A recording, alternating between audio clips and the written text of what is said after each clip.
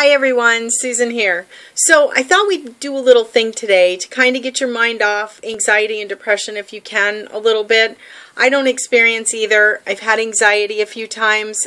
I know Jerry's had it as of recent a few times, and it sucks. It really does. I can't imagine living with it on an everyday basis like a lot of you do, and my heart is tightly with you.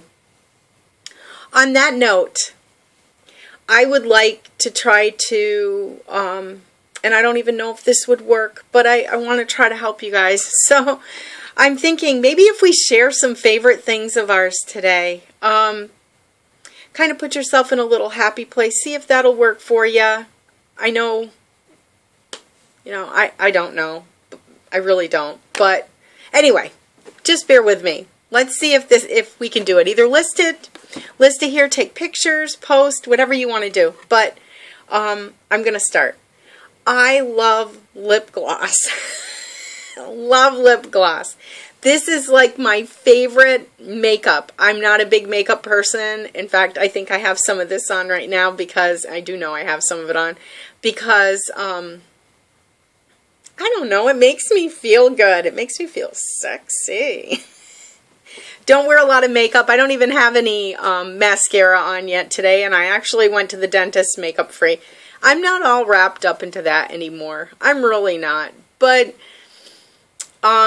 anyway, I love lip gloss. All colors. I'm not into red. Catherine Kirk can pull off red really well. For me, it just doesn't work. I like the lighter colors or like pinks, maybe some oranges.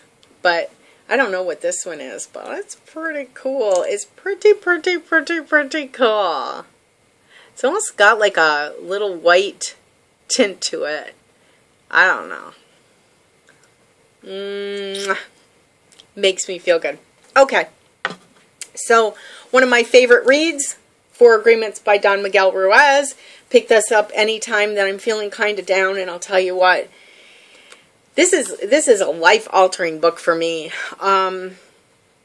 Game changer, actually. So if you're looking to rid yourself of drama in your head, actually that lipstick made my lips look like they're not there. So let's rub that off. Okay. And at this time of year, I like all holiday magazines. I'm going to do this one because this is just one. I actually bought two of them. I was so excited. I was in the store and bought one.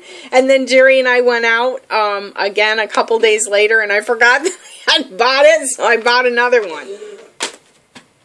Difficulty concentrating, number 10 in menopause. But anyway, I like all the holiday books. All the Halloween ones are out right now. So when we go to the store, I treat myself to a little one. So what are your favorite things? And these are not favorite all-time things. Hi, Jer. You're my favorite thing. Oh my gosh, you're my favorite thing. He's my all-time favorite thing. He's with me all the time, so that's pretty cool. But anyway, I would like to see yours. Have a great day.